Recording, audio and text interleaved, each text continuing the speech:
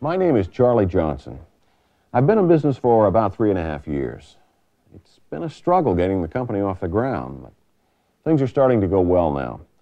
This year we put a cleaning product on the market, and preliminary reports indicate that we have a winner.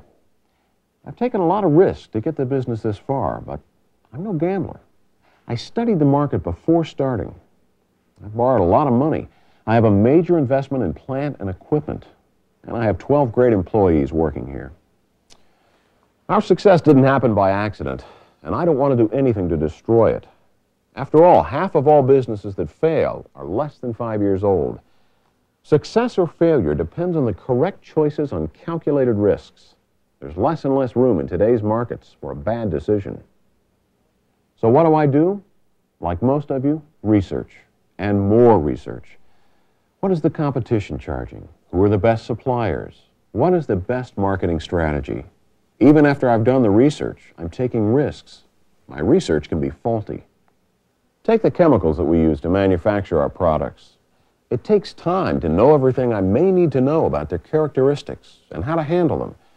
Most managers and workers don't know as much as they should about the chemicals they work with. The rest of this program is about managing the risk of employee exposure to chemicals, a risk you really can't afford to take. I think you'll see what I mean.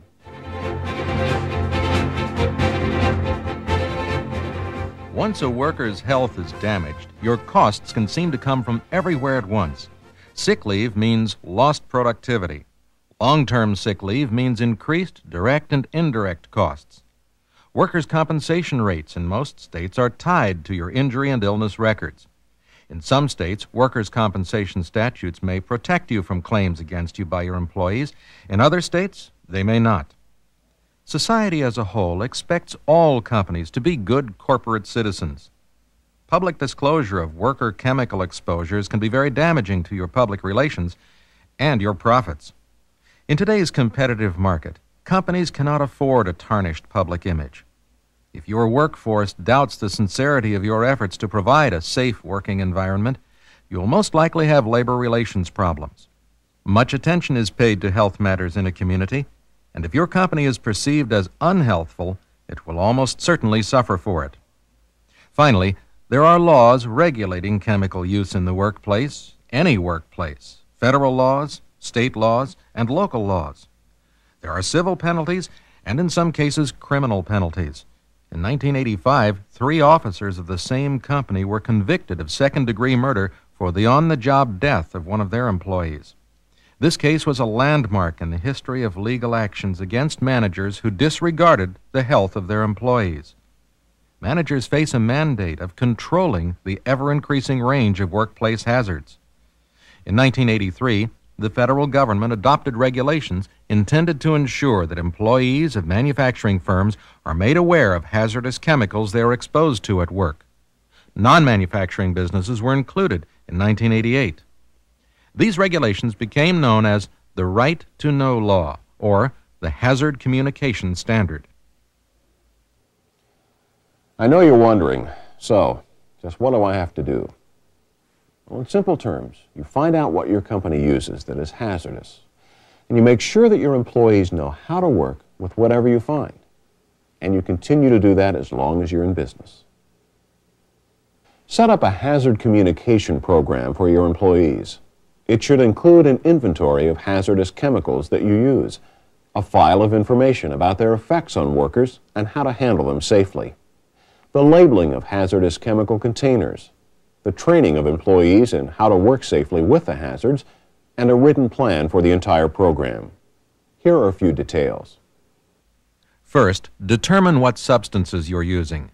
Chemical manufacturers and distributors are required to provide information about each hazardous chemical they sell you. They must send you this information in the form of a material safety data sheet if you request it. This MSDS, as it is called, is the raw material from which you must fashion the rest of your hazard communications.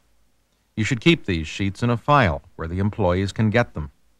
An MSDS tells you, among other things, physical and chemical characteristics of the material, health hazards, any adverse human effects resulting from exposure, how the material can enter the human body, how much exposure is permitted, either by law or by the consensus of health professionals. And ways to control exposures, such as handling instructions and personal protective equipment. Much of this information can be put to use in the training program you devise for your employees. We'll get to that in a minute. First, a word about labeling containers. Label all containers for hazardous chemicals with the identity of the chemical, the appropriate hazard warnings, and the name and address of the manufacturer. Consider illustrated warnings or pictograms, which are easy to identify and understand. In many cases, the company who sells you the product will have already labeled it this way, but if they haven't, it's your responsibility to do it. If the chemical is transferred to another container, in most cases, it must be labeled too. The heart of the hazard communication effort is training your employees. Sharing the knowledge of hazards and how to handle them is an effective way to protect workers against those hazards. Train them when they start work or when you first start the training program, and every time a new hazard is introduced to their workplace. Start by informing them what is required by the Hazard Communication Standard. Then tell them where in their work area there are hazardous chemicals. Show them where they can find the written description of your hazard communication program and the MSD sheets. That's not all. Teach them how the specific chemicals they must work with can be detected. For example, monitoring devices, or what they look or smell like. Teach them the importance of reading the container labels. Teach them what the hazard potential to their health is, both short-term and long-term. Show them how to protect themselves from the hazards by using work practices, emergency procedures,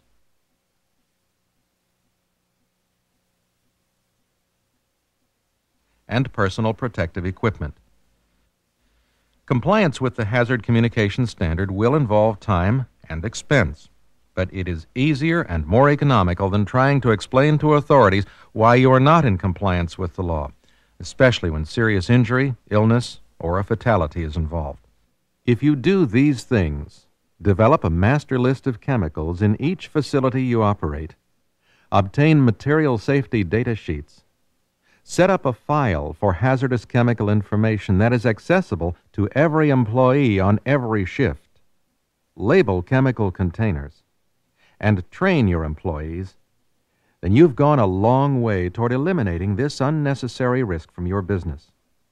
You're also living up to the responsibilities that federal regulations have set out for business operators.